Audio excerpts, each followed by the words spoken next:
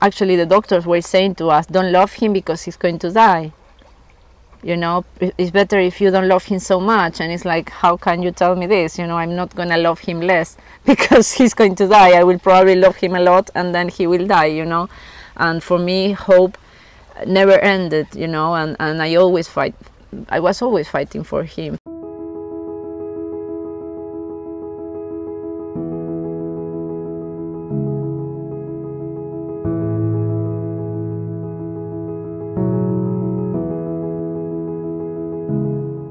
My name is Florencia.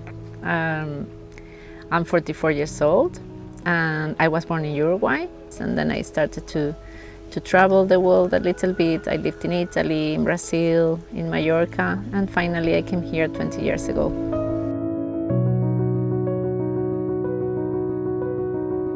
In 2016,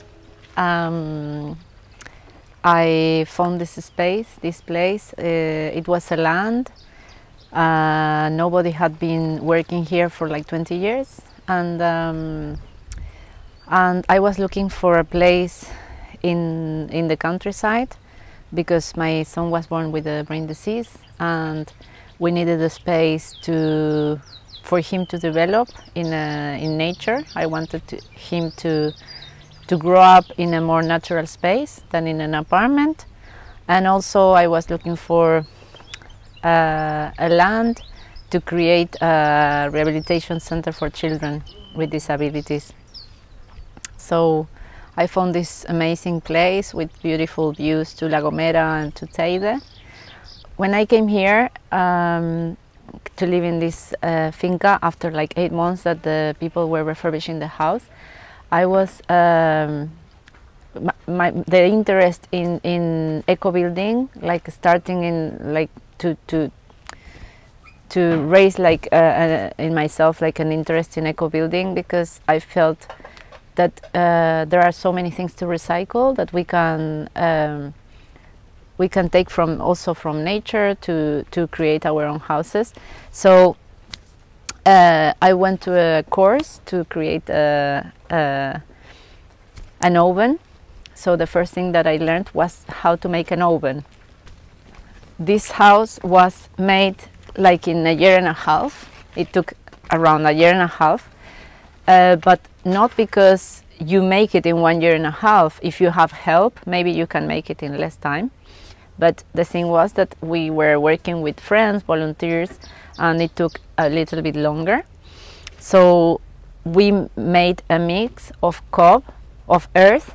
Here in this land, the land is very dry. So the earth that we took from the floor, we had to dig, excavate, get the stones out. So we were like sifting the earth. Then we were mixing this earth with sand, straw, and water.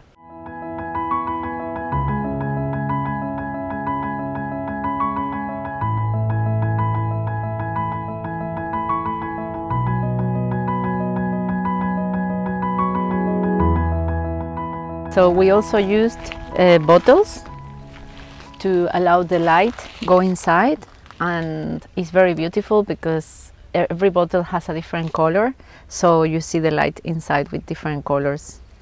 I've been working super hard for 5 years, also raising my child alone.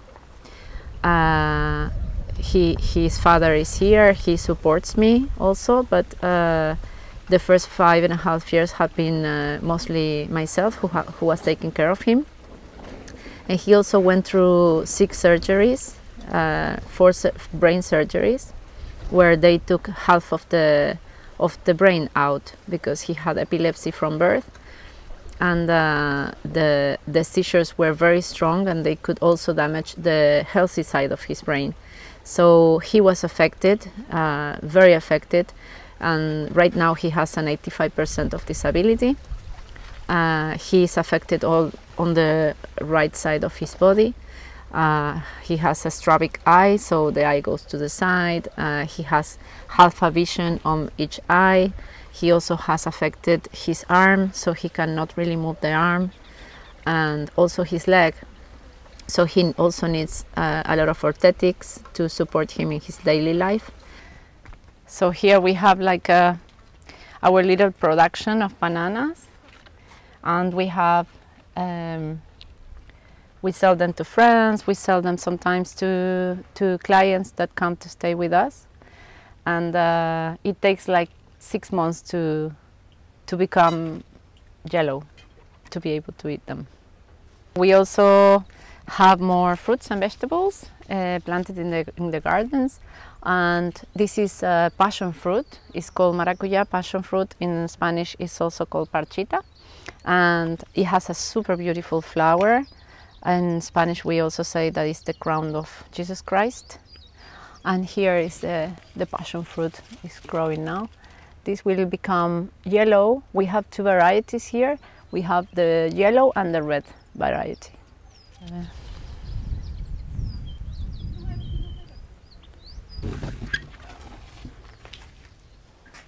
This house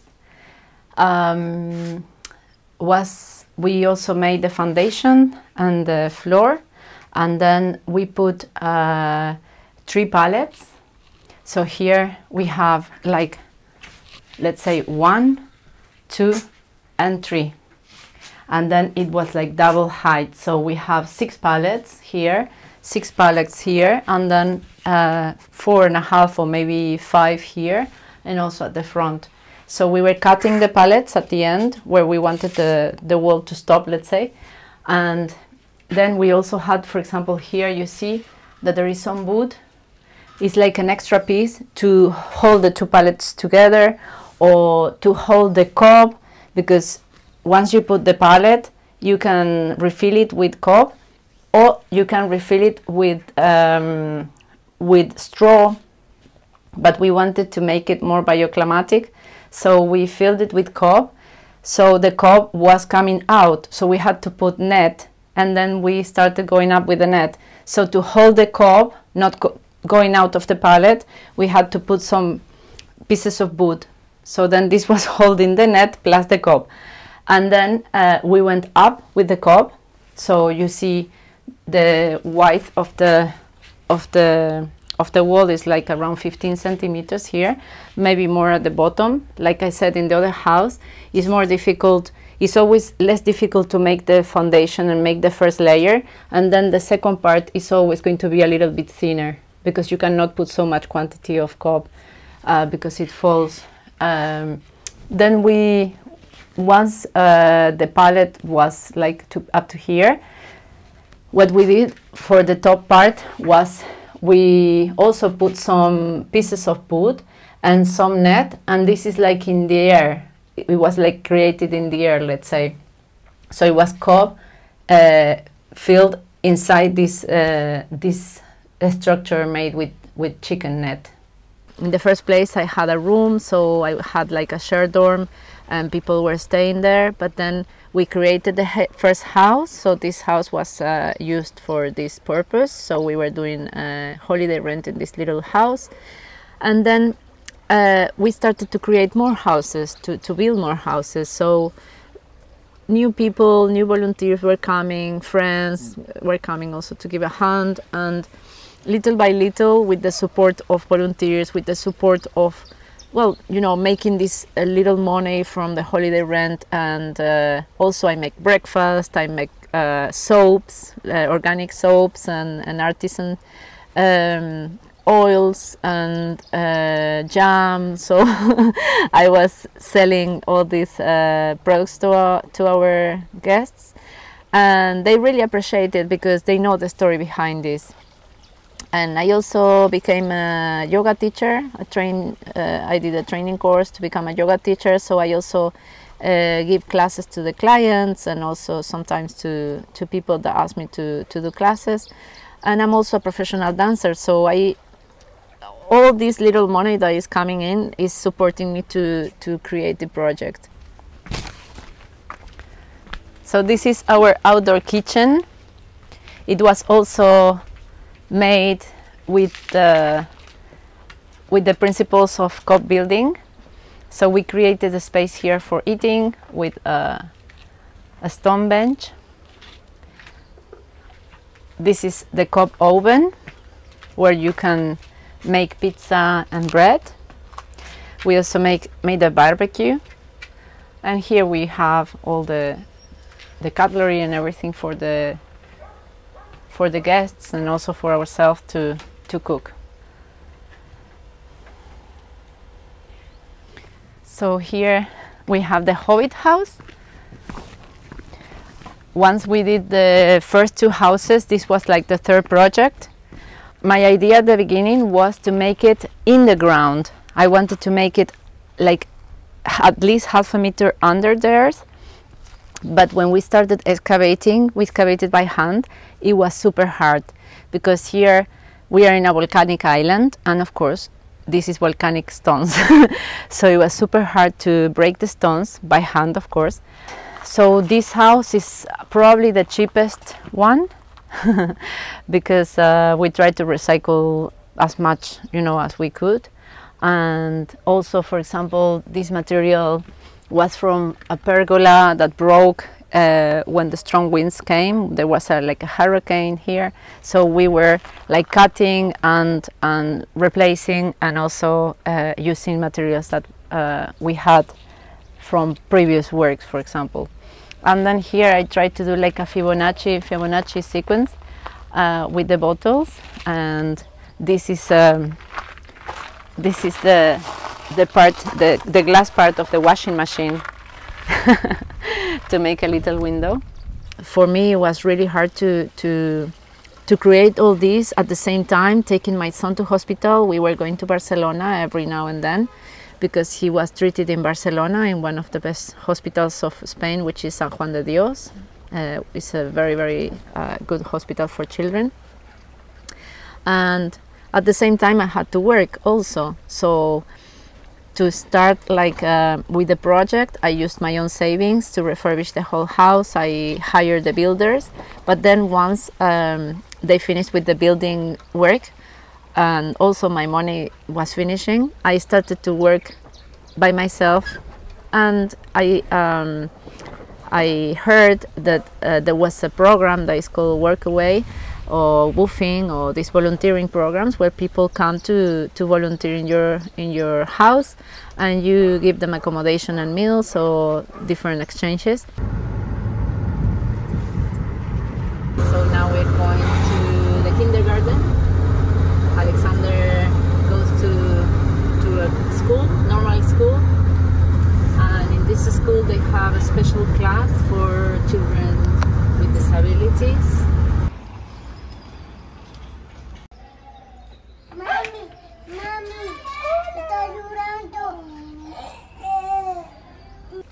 Well, I didn't know that my child was going to be a child with special needs, because when they tell you that your child has an illness, you don't know to what extent this will take you. He was already 5 days old when he went into a hospital, and I stayed in a hospital for 8 months. So it was not really something that is told to you in 1 second and then you imagine the rest of your life. You know, I was told that my son was probably going to die in the next 5 days, but he didn't die. So the process was very long, and I was in a hospital the whole day long, so I didn't even really have so much time to think about it. I was just fighting for his life.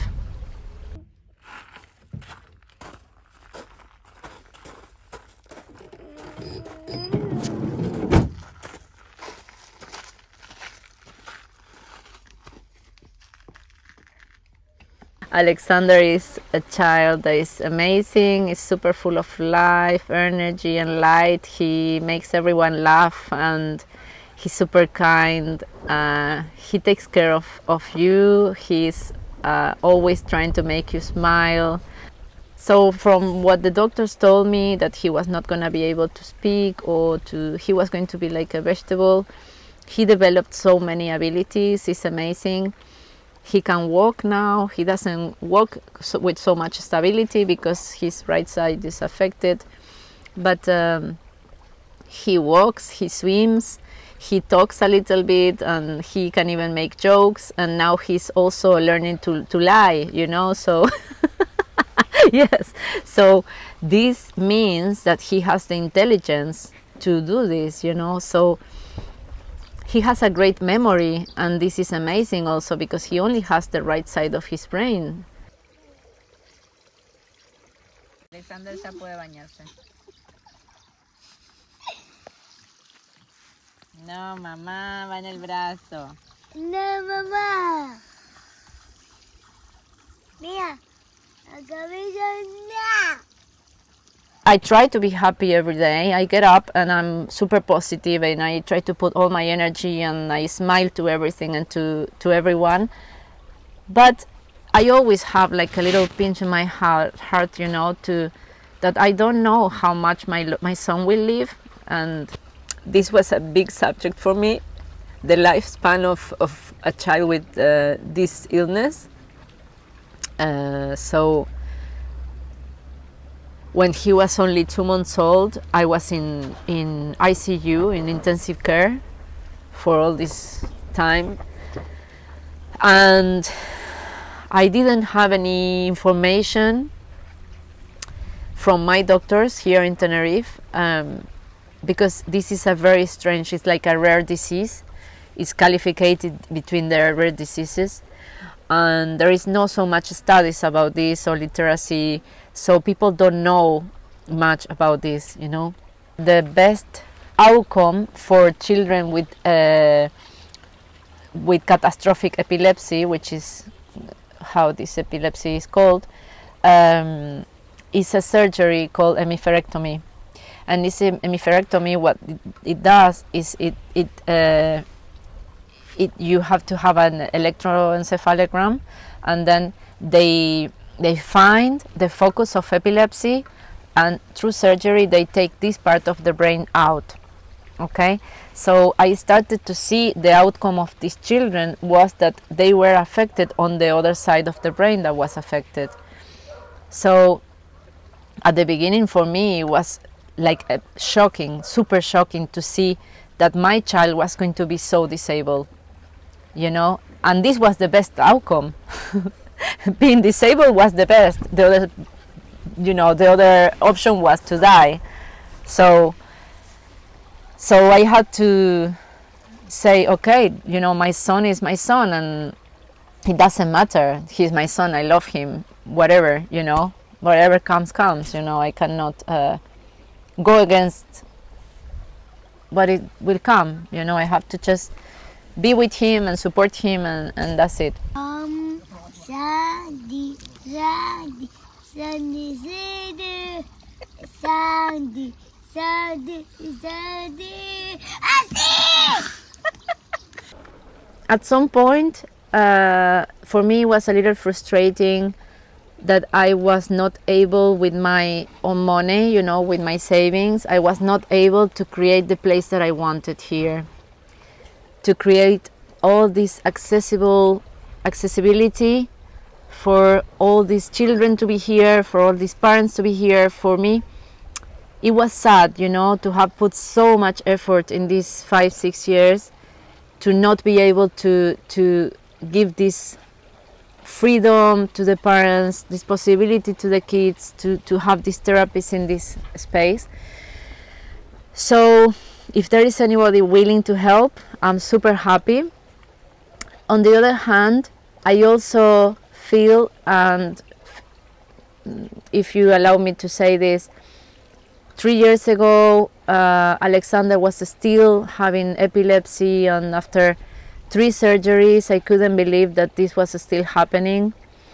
So we went for a 4th surgery. And at this point, I think I collapsed a little bit emotionally. And this is when I started to do yoga and to look for, like, maybe not an answer, but maybe some support in my spiritual side. So I started to connect a little bit more with the yoga philosophy. And it's not because I want to sell anything to do with yoga, but I started to understand things from life. I started to maybe feel that through holistic therapies, also there was a way, you know, to understand what was happening to us. And nowadays I am like very open to create a holistic space, So this place, in the first moment, from the first moment, was created to help people having a peaceful life, where full of joy and a stable health. This is the most important for me.